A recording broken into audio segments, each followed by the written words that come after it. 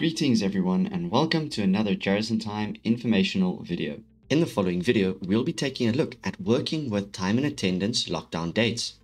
Once we've opened the software, we need to navigate to the menu bar and click on Action, followed by Lockdown Dates. This will open the System Lockdown window. This window allows us to work with two options, but there may be other dates displayed depending on the system options that are enabled. To set the time and attendance lockdown date, we click on the calendar icon, then select the date that we would like to change it to.